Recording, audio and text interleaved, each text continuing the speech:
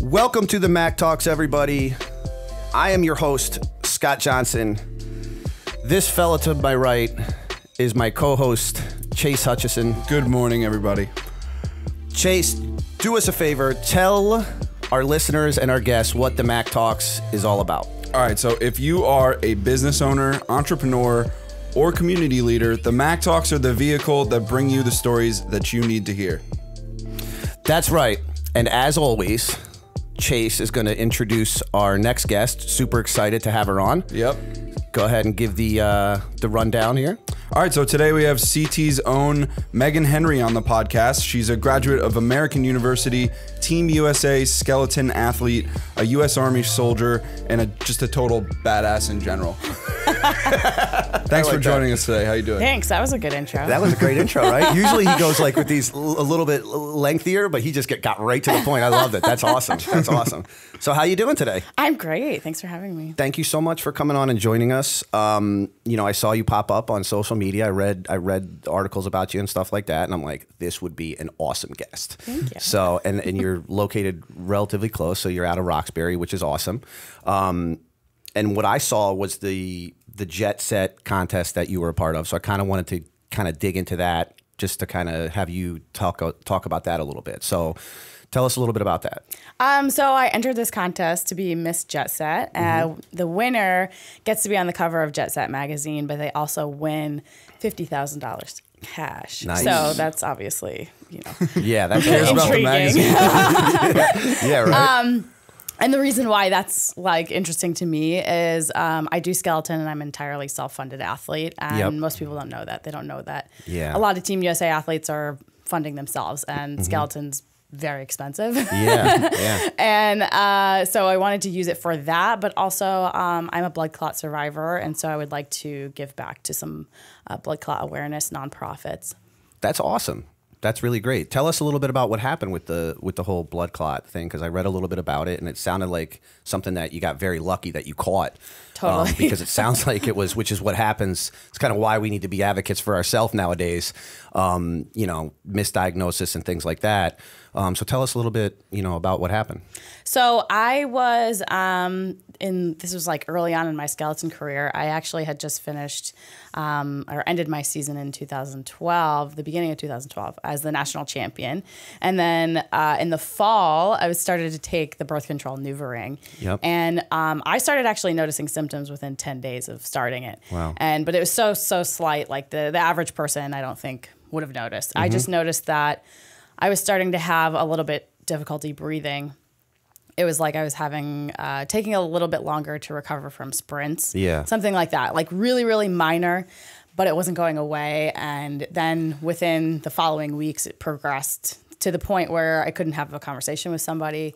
I actually had to do a combine test, which is like an annual test we have to do that measures your max effort lifts. We do sprints and agilities, and I couldn't even jog a lap for the warm up. I was like, wow. I don't know what's going on, but I guess I'm going to have to somehow make it through this today. Yeah. And I if you told me I had to repeat that and under the same conditions, there's no way I would be able to do it. It was just absolutely a miracle that I made it through this combine test. And I did fairly well. I mean, I didn't do my absolute best, but I did, considering the conditions. That's gotta be so tough. Yeah. It was one of those really things that wild. you're trying to fight through, and you're thinking, is there something wrong with me, or am I just having an off day, or you know what I mean? But as it continued to compound, that's when you and people were like, it was funny because I'm supposed to be like, at the time I was a returning athlete, and there's new people at the combine every year. Yeah. Like you have some returning people, new people trying to get into the sport, and I'm like, one of our sprints is only like, it's like 45 meters or something. Yeah. Like, it's not like you're running a marathon. And I seriously like collapsed at the end, and I was trying to catch my breath. So people are probably like looking around at me like, this girl's supposed to be like good. Like, what have you been doing in the off season? Yeah, exactly. What the heck is wrong with this girl? Like, this isn't that serious. And as an athlete too, you're like so in touch with your body. And when one thing, like, it's like a microchip. If one grain of sand gets in there, like the whole thing goes haywire when you're operating at that level. So and it's funny you say that, because when I was trying to figure out what was wrong with me, I saw a slew of doctors. I saw 5 doctors before I was accurately diagnosed. And that goes back again to what you're saying, Scott, that you have to be your own advocate. You do. Because the first person, I mean, they wanted to give me an inhaler. Another doctor gave me like an antibiotic for an upper respiratory infection. And I was like super detailed with my story. I was like, I was living in Utah at the time, training, and there were fires there. So I was like, I don't know if I'm having some sort of reaction to that. One of my teammates had mono.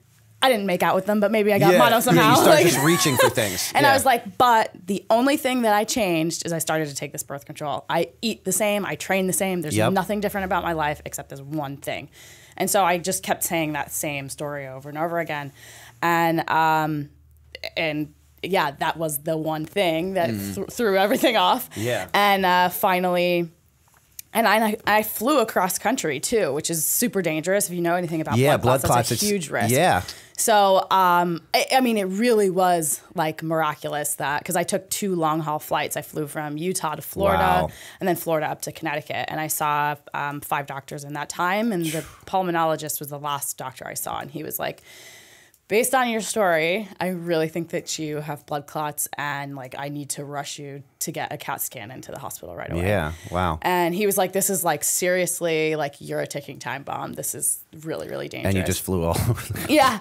And so. Probably the fact that, you know, I think if somebody's body that wasn't in shape the way that you are, it would have hit them. Like, I don't think they would have made it that far. I don't think so either. You know, as you know, you recover from things, you know, when your body is in shape much faster. So, and you obviously have a stronger body that can handle those type of things. Yeah. So, and I think I noticed it. I mean, I think I noticed it sooner. But I do think the fact that I was so active, like that's what brought it out faster. Yeah, so quickly. Yeah. So you came back to Connecticut, doctor diagnosed it. How long did it take you to recover from that? So they rushed me to the hospital. They're like, you know, I'm in denial, right? I'm like, nah, this guy's not right. Yeah. This is the one doctor that's right is the one you think is wrong. I was like, no. Like, I'm going to be all this right. This seems way too serious. This can't be it. Like, because I'm like, that's like really bad, you know? Yeah. And so I'm sitting there. They did a CAT scan on my lungs, and then they did an ultrasound on my legs. And I'm sitting there in this room. They're doing the ultrasound, and they hand me a telephone, and it's the doctor. And he's like, I got some bad news for you. You know, you have multiple blood clots in both lungs. It looks like somebody took paint and splattered it everywhere. You have a blood clot off the main pulmonary artery that's really dangerous. So you're going to be taken by ambulance right away. Yeah. And so I just started bawling. Like I just was bawling my eyes out. And I was like, this is so bad. And so I was in the hospital. I was bedridden for a week, put on blood thinners. When I got out, they were like, you can walk for 10 minutes a day. Wow. And so at the time, I was training like 5 to 6 days a week, sometimes twice a day. That had to have been so tough. So it was like, what is going on? Yeah. But I was on blood thinners for about 8 months. They thought I was going to be on blood thinners for like a year to a year and a half. Wow. And they were like, you may never be an athlete ever again. Yeah. So at that time, it was so hard tough, to deal with, like mentally. Yeah. And then obviously a way to help get through with mental stuff is exercise. And you can't do that. You know what I mean? So it must have been really tough, you know, just sitting there, just trying to figure out what's going to happen. And I was in and out of doctor's offices so much too, because when you take blood thinners, at least the one that I was on, which is Coumadin or warfarin, you have to check your blood levels, because if it's too thin or it's too thick, then it'll create other issues. So, and your diet affects it. Like it's a huge pain in the neck. So, that in itself sucked, because I'm like, my life is so different. Yeah, you know, like I'm supposed to be competing right now, and I'm in this doctor's office, and you know, to my left and right are like geriatrics. Like, what am I doing? That's gotta be tough. Just going to Quest, getting blood work all the time. Yeah, I was like, oh my god, what is happening? Yeah. But in all, it took about 8 months for me to be cleared. And so I was out for a whole season. And you couldn't really work out. You could do some stuff like as I got farther along in the recovery, but the risk of like bruising and bleeding out and stuff, it freaked me out so bad. Yeah. And they were like, you have to be really careful of stuff. Yeah. Like even if you like, you know, bump your shin or hit your head on the door or like whatever the heck it is, it was a huge risk. And you're like, you know, used to like obviously being an athlete, Yeah. like somebody's in your way when you're trying to leave target. You're like, you're dropping your shoulder. Yeah, I'm like, oh my God. You're like, you got to be Pop careful around. now. You're like, yeah, that's crazy. Were there any things that you had to deal with afterwards, like lasting effects that you? Yeah, how long you did have it to be take you to get careful? back onto? That must have been tough too. But you also must have been excited because you're like, okay, I can pursue this again. But now I'm, starting from the beginning more or less. Not beginning, totally. because muscle memory and things like that. So how long did it take you to get back to where you were? So like I said, I left as the national champion, and at the time, I was ranked like 5th in the country. Yes, I was the national champion, but as far as like international ranking goes, it was 5th. Yep. And when I came back during that team trials, I couldn't even finish in the top 10. So skeleton, because it was early on in my career, skeleton you need the sliding experience. If you walk away from it, it's kind of like riding a bike, but it is, you missed out on so much experience that, people just leapfrogged me. So it was really hard to come back to. And you would see that actually even with our most experienced athletes. If they leave as number 1, they're probably going to be like number 3, number 4 or something when they come back. Yeah. That's like in any sport, Yeah. because you're practicing at such a high level. And everybody else is too. Yeah. And any day that you miss could affect. Right. And but so especially that feel thing of the ice, like I can see that being a really... Even in an off season, luckily everyone else is, has 6 months where they can't slide. But even in an off season, when you come back to sliding, everybody's first few days are totally knocking the rust off because you're like, I have not done this in 6 months. Like it's foreign. Yeah, exactly. Right. I can imagine. So, so you're back competing again. You've been competing now for what? That was when did you start? When would you get back?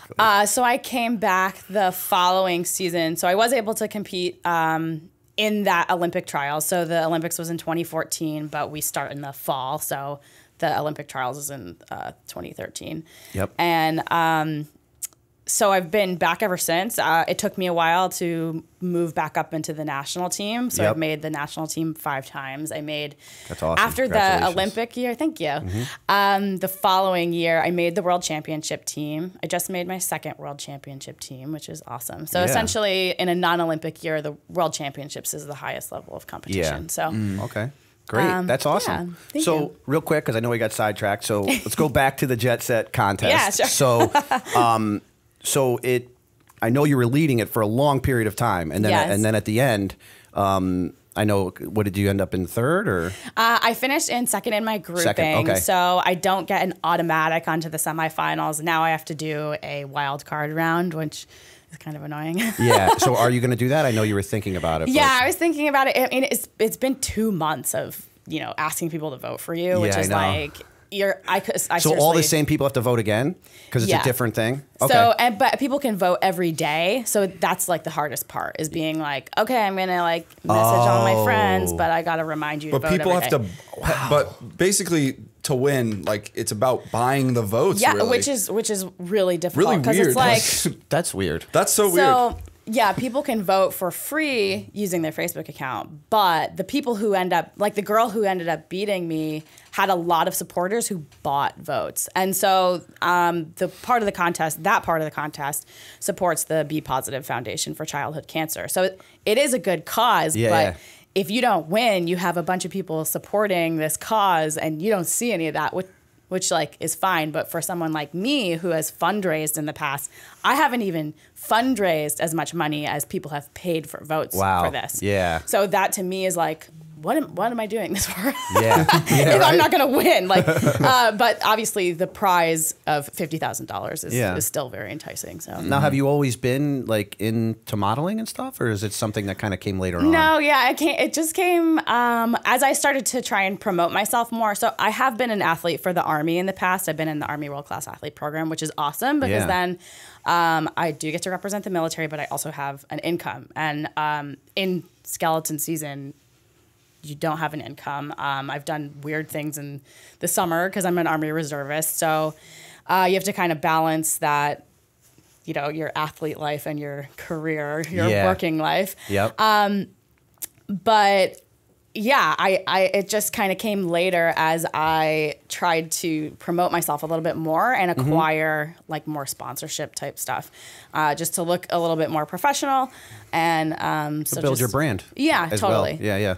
That's awesome. That's great. So it's kind of funny because we're like, no, she does bobsledding. It's like, no, but it's called skeleton. I had to explain. And then we figured out the whole thing, which I thought was really cool. So originally they wanted you to do, so bobsled is the big sled that a bunch of people jump in. Yeah, cool runnings. Right? Yeah. So that's the big thing that you push that gets going. And skeleton is just the one person. One person. Now, are you laying on your stomach, going head first? What's the one where you lay on your back? Luge. Okay. We're learning a lot here today.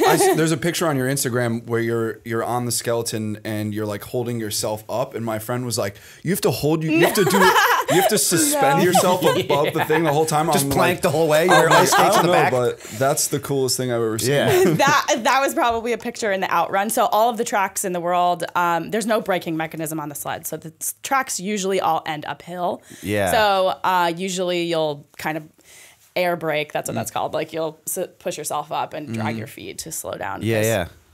Wow. Yeah. So I was reading that originally, they, what was it? Was it your field hockey coach? Because you played college field hockey, correct? And your field hockey coach recommended you to try out for bobsled, right? But then they told you that you had to gain 50 pounds. Yeah. Like, first of all, how could you even gain 50 pounds? I know. Like, what would you? I don't know. Well, so I'm actually the smallest woman on the U.S. skeleton team, and actually, when I was at World Championships, the commentators said I was the smallest girl on the field. So I'm one of, if not the smallest girl competing in skeleton. So I mean, is that an advantage? Is that an advantage? No, it's a disadvantage because of your weight. That's like me when I go to the go-kart places. That's the one, right? I was just about to say that. This kid, like I'm like, I feel I'm doing good, but this kid is like ripping past me left and right, and I'm like, what is up with this kid? And then I realize that I outweigh him by 100 pounds. Yeah. But that's the opposite problem from what you're doing is that you want to have the weight because it gives you the speed to kind of. So yeah, but. So the bobsled thing obviously wasn't going to work out. And I've tried to gain weight for skeleton too. That's what I'm saying. And it's very hard. I don't know where you're going to put 50 pounds. It's hard for me to put on like 5 to 10 pounds, let alone like 30 me, plus. no problem. I'll put 50 on, no problem. I'll just go to Pippa's. I'll hang out for the whole weekend. I'll just crush wings. Like, I'll take my grandma to TK's for her birthday. If she's 88, we'll crush 88 wings. 88 wings, it'll be great. So then you went into skeleton. And what was it like the first time you got on that thing and went down? You must have been a little bit like, I mean, were you an ice skater? Did you at least like, you know what I mean? Have like, were you when you were a kid, did you go down the biggest hill when you were sledding? Totally, like you've always been kind of Are you a skier? I snowboard. So snowboard. Yeah, it's definitely an adrenaline type sport. Yep. I was always really into skydiving as well. So this kind of reminded me of that, or like even just roller coasters. Like it's similar to that, except it's all downhill. You're not doing up and down. But it's very much like flying when you first do it. I mean, it's still like that now, but like the first time, I mean, it's very vivid. So yeah, I can imagine. And they start you lower on the track, so you're not like bombing off the top. Yeah, right. So they start you lower, and then you gradually like move work up, your way up. Baby steps up to the top. But it's a weird feeling because with ice, there's not very much friction. It's very smooth for the most part.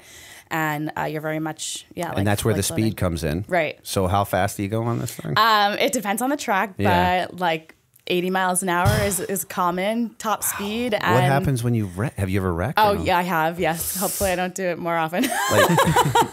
And that ice is obviously not soft. Right. So they teach us to like keep rotating because you'll get ice burn, like almost like road rash. Yeah, but probably worse. Yeah, it's gross. There's some people with some good scars from that, but wow. Yeah. That's crazy. That is crazy. So you're kind of an adrenaline junkie. A little bit. I mean, I definitely, like I said, I grew up loving roller coasters and skydiving and things like that. And so this was a very much like a natural fit for me when I was recruited. So. Yeah. That's great. That's awesome. So I was looking at some of your pictures on Instagram, and the one that I keep sending to everybody is the one where you have like that. I don't know what type of gun it is, but you're holding the gun, you're in the fatigues, and your arms are like ripped, I was showing people the picture of you doing Deadpool. Oh yeah, I loved that.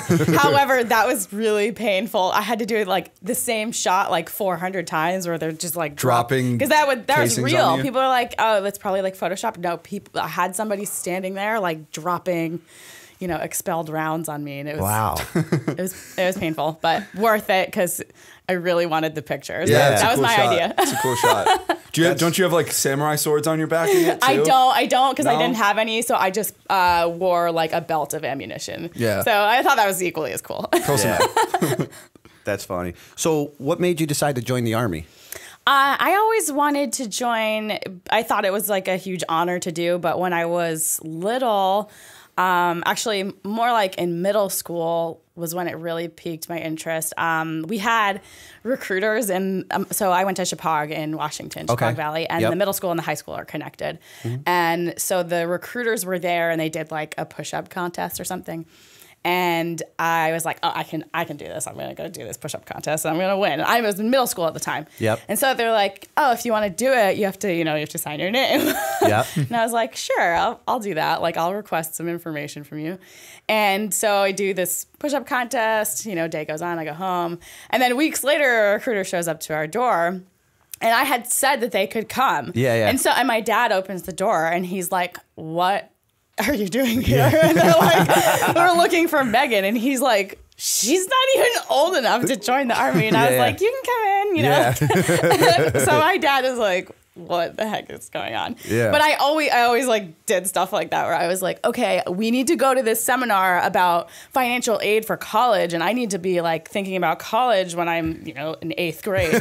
So he's like, okay, whatever, I'll let this guy come in and talk to her. Yeah. And even though, and I've helped out in recruiting now, and I know that they actually have to meet numbers. They don't get paid for that. Yeah. But this guy, he took the time to come in and talk to me, and that really stuck with me because I knew like I wasn't going to be a prospective person for, however many years, like 10 plus years or whatever. But he still came in and he gave you still the came in time. and talked to me about it, and I really liked that. So then when I considered doing ROTC in college, but because I did sports at a Division I level, it was a year-round commitment, and I would have had no social life. Yeah, right. So I was like, okay, maybe I'll just put this to the side.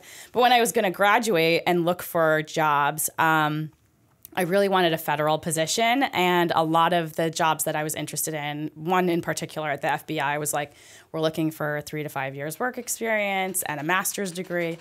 And so I was like, okay, I'm going to go home and I'm going to join the Army. Yeah. So I graduated. I went home a month later and I enlisted. And I was like, this is how I'm going to get my master's degree. And so I did that. That's awesome. That is awesome. You need like they need to make a sitcom about you. Like, I mean, seriously, let's be honest. Like FBI, military, modeling, like you do a little bit of everything. It's awesome. I love to see it. It's such an inspiring thing, and Thank you. and we love to have on guests like you to be able to just listen to your story, listen to your drive. It's inspiring for us. It's inspiring for all 52 of our YouTube subscribers. Yes. So what do you have coming up in the future? What do you have that's going on? I know you're still training. Yep. And so I actually broke my toe at World Championships, before World Championships, my pinky toe. No. And so right now I'm resting. Yeah.